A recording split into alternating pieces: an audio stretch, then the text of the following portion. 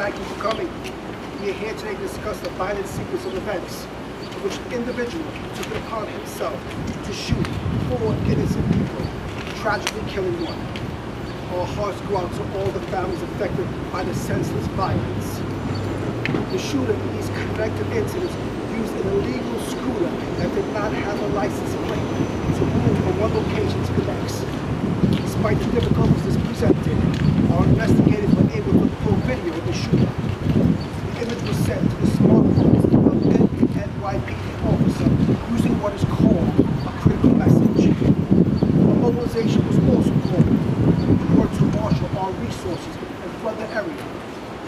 As it became clear that the shooting was being carried out by the same perpetrator, I immediately held an emergency conference call with all of our top executives, including the Chief of Department, the Patrol, and the Detective Bureau. Armed with an image of the suspect, our officers fanned out across Queens, focusing on the main thoroughfares. Shortly after 1 p.m., officers from the 103 and 113 precincts spotted the shooter on his scooter and took him into custody without incident near 94th Street, confines of the 103 precinct. A firearm was recovered inside the scooter. The 9mm pistol had an extended magazine. Given the violence this individual was willing to carry out, I want to extend my deepest thanks and gratitude to all the men and women in the NYPD who came together to apprehend him. From our officers on patrol, to the various detective squads, our specialized units, to our leadership in the field. You were relentless in your work, and I know you're also grateful that this person is no longer on our streets. I will now turn it over to Chief Joe Kenny to share details about this ongoing case. My name is Assistant Chief Joseph Kenny from the Detective Bureau. I'm going to discuss 5 incidents that occurred in the confines of the 7-5 precinct in Brooklyn and 4 incidents that occurred in the confines of the 102 precinct in Queens. The investigation into these incidents is active and ongoing. The information I'm going to give is preliminary. I will not be providing the victims' names at this time, as notifications are still being made to family members. Incident number 1, at approximately 11:10 a.m. at the northwest corner of Ashford Street and Arlington Avenue, in the confines of the 7-5 precinct in Brooklyn, an identified male Hispanic, 21 years old, was shot 1 time in the left shoulder. He was transported to Brookdale Hospital. He is not in likely condition. He will survive. 1 9mm shell casing was recovered at this location. Detectives from the 7-5 precinct responded to the scene with patrol. As they began to process the scene, they came across video that shows a male Hispanic approach our victim from behind on a scooter, raises his hand 1 time, and fires 1 time, striking our victim. Incident number 2.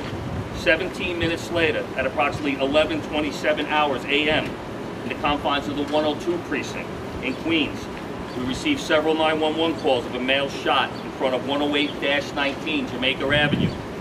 When officers respond to this location, they discover a male shot 1 time in the back. The victim has been identified as a male Asian Pacific, 87 years old. This victim was transported to Jamaica Hospital, where unfortunately he did not survive his injuries. 3 9mm shell cases were recovered from this scene. The perpetrator was described as a male on a scooter, firing at a nail salon on Jamaica Avenue. Incident number 3. When patrol officers responded to the scene of the homicide, they were alerted of another incident involving a shot being fired. Thankfully, nobody was struck.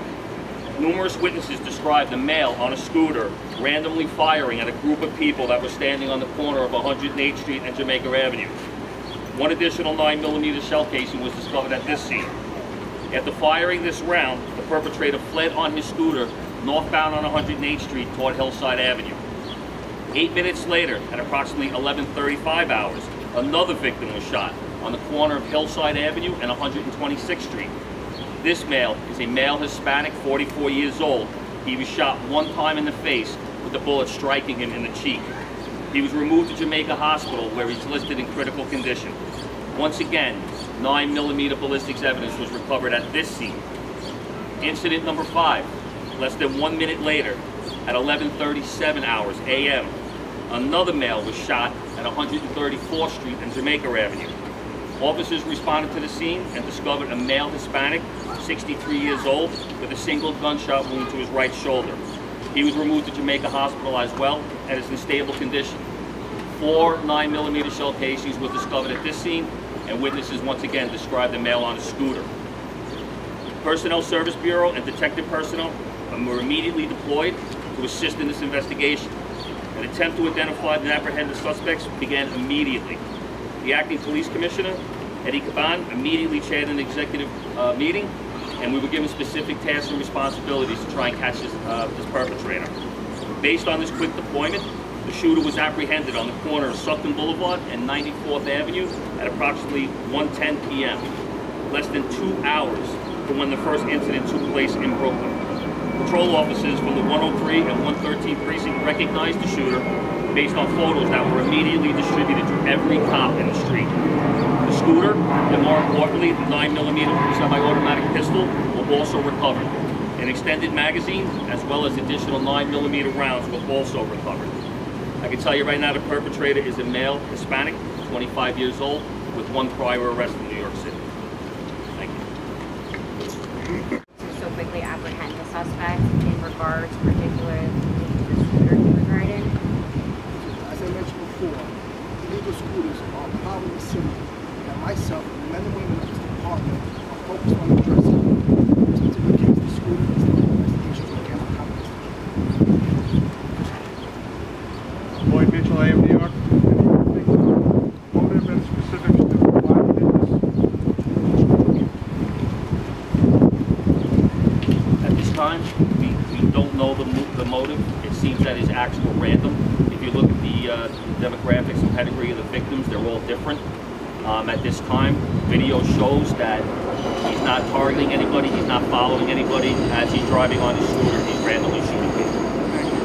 We have time for one more. I'm going to go to Melissa, Colorado, WNBC. Did this gun have a serial number, or was this a ghost gun? As of right now, we have not found a serial number on the gun. We're trying to determine whether it's the face or possibly a ghost gun. We don't have that at this time. That'll come out later on in our investigation. All right, thank you very much, everybody.